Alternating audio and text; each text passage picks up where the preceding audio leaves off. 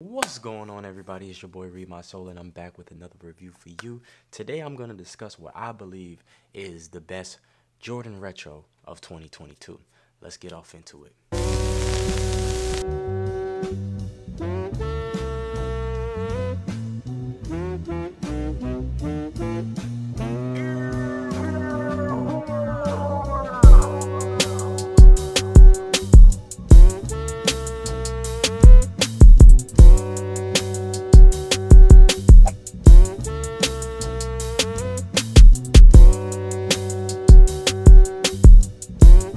What's going on, everybody? It's your boy Read My Soul, and I'm back with another review for you. Today I'm going to discuss what I believe is the best Jordan Retro of 2022. You know, the obvious answer for some people would be the Air Jordan Lost and Found 1. To me personally, that wasn't really obtainable. The release was pretty terrible. I wasn't even able to sign in to the Nike sneakers app, so I wasn't able to hit that shoe. But still, I still believe that, that wasn't a true retro. That was a kind of, they put some age on it. It wasn't true to the retro. It wasn't true to the OG. It wasn't even true to the 2015 version, which was a little bit more true to the OG. It had a little bit more age on it, lost and found mold, all those different things. So to me personally, the best Jordan Retro of 2022 is this shoe right here.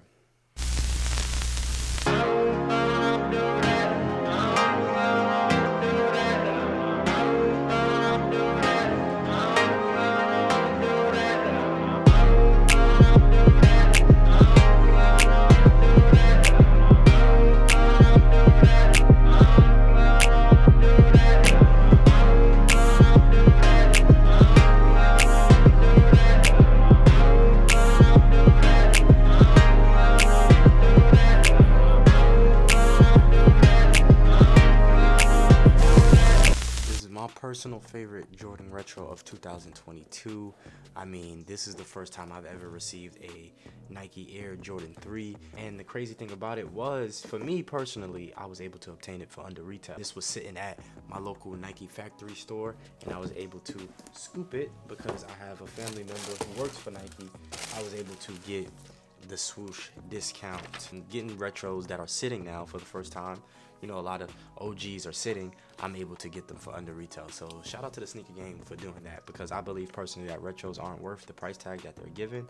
So for me to be able to obtain them on a discount is very economical for the channel. And also I just think that retros are older, and that they're not really worth the price tag that they get, especially sometimes the quality isn't always that amazing. It did come with the retro card, which I think is really awesome. It breaks down what the shoe is made out of. It came with like the Nike Air box with like Jumpman on it, Nike Air right there with the cement print, elephant print right there. So came with like elephant print paper on the inside, elephant print kind of paper or whatever. I was able to obtain them for about $157 after the discount. So that was pretty cool. They were sitting, and I think that's a part of being the shoe of the year, is if it's obtainable. A lot of times people like to make their shoe of the year something that they don't even have, or they weren't able to obtain for retail. That's the name of the game. So if you went and bought resale for the lost and found, it's like, come on, man, that shoe is not worth $350. That shoe is not worth $500. But if it's worth it to you, cool. But to me, this was the better retro. The quality on this was amazing. They got that toe box correct.